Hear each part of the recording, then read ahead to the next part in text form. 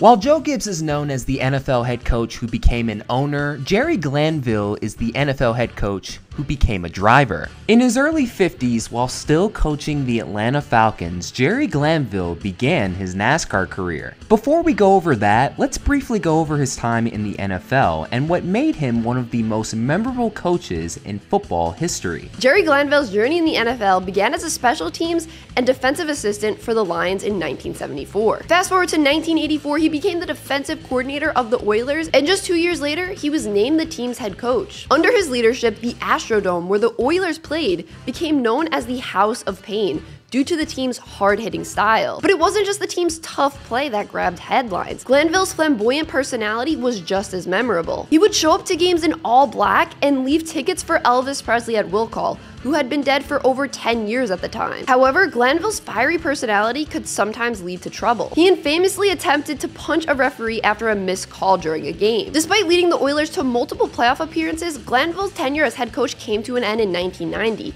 when it was mutually decided that he would not return to the team. However, he was quickly hired by the Falcons a week later. The following year, Glanville was openly against the Falcons drafting Brett Favre, famously saying it would take a plane crash for him to put Favre in a game. Even after coaching Atlanta to their first playoff win in over a decade, he was fired after back-to-back losing seasons in 1993. Although he made some questionable decisions like his stance on Brett Favre, he also had some positive ones. For instance, he gave Nick Saban his first NFL coaching job. Most recently, in 2022, Glanville coached the Alabama Airborne in the Major Football League. Huge shout out to Lauren from SheGotSports. The link to her channel is down in the description below. Jerry Glanville's family was actually involved in drag racing when he was growing up. He caught the racing bug at an early age, but when he was the head coach of the Falcons, he decided to visit his buddy Bill Elliott one day. One thing led to another, and the NFL head coach was persuaded into trying his hand in stock car racing. Only, this wasn't in ARCA or the local ranks. Nah. This was in the freaking NASCAR Busch Series. With sponsorship help from the Atlanta Falcons, he was able to make this dream a reality. So I go up there and talk about, and then he has me go with Ernie. And Ernie says, you know, you ought to drive a Busch car. I goes, really? He goes, you'd love it, and you'd be good at it. And it was kind of funny. The NASCAR guy looked at me and says, they have sent you to hell. Glanville got clipped. Mike Porter, it looked, got spun a little bit, and Jason Keller caught him. And then here's Jerry Glanville looking for an escape route. Uh-oh, look where he... Ouch. Wrong route. Flat tracks, you don't go to the top side. Coach Jerry Glanville and his crew last night went to Dick's Last Resort restaurant. They had this big poster up on the wall, this top 10 list that they gave to Jerry. And with apologies to David Letterman, it's hanging on Glanville's truck here for everybody to see. Top 10 reasons from the home office why Jerry Glanville will hit the wall. Number 10, there's no place in the car for Elvis to sit. Number 9, because Deion Sanders isn't driving. Number 8, it's becoming habit. Number 7, this race isn't in the Georgia Dome.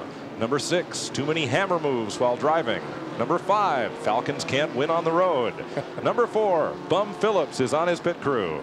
Number 3, impossible to race with a case of Milwaukee's best in the front seat.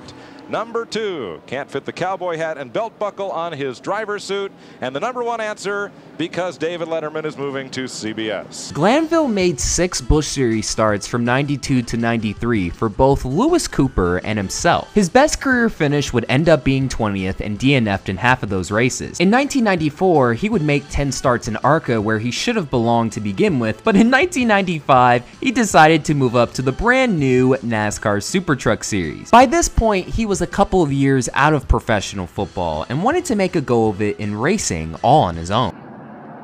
Well, you see that's Swindell getting into the wall. Looks like that when he tried to squeeze by him, it just jammed things up behind him. The black and white truck is Steve Portengay. No, that's Jerry Glanville. Excuse me, 81. He hooked up with Roland Veronica. They're doing great things. Look out, around goes Legacy and smacks the wall while everybody else miss him.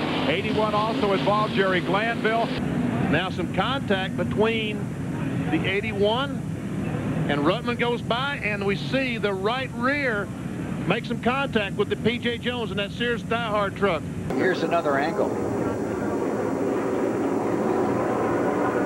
Looks like Glanville came to shooting up through that car. Bob Keselowski, I believe, he's the one that hit the 21 truck. And Glanville had no place to go. He got caught up. That was not his fault. Some contact between Mike Bliss and Jerry Glanville, and Glanville spins right in front of Rick McRae, I believe. Yeah. Oh, and I thought Glanville was going to back in front of the leader. He is. He's backing up right in front of this entire race traffic line that's coming at him. He's not going to make a lot of popular friends. Finally, Tammy Jo loses control and spins.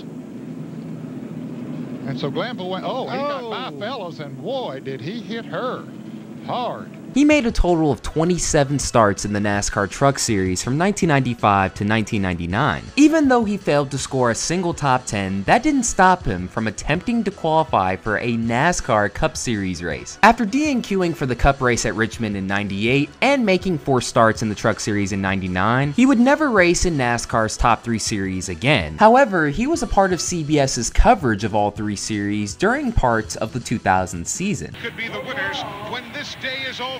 That's what makes this series so exciting. What also makes this series exciting is the gentleman who's joining me from coast to coast and around the world. He knows every inch of many an American racetrack.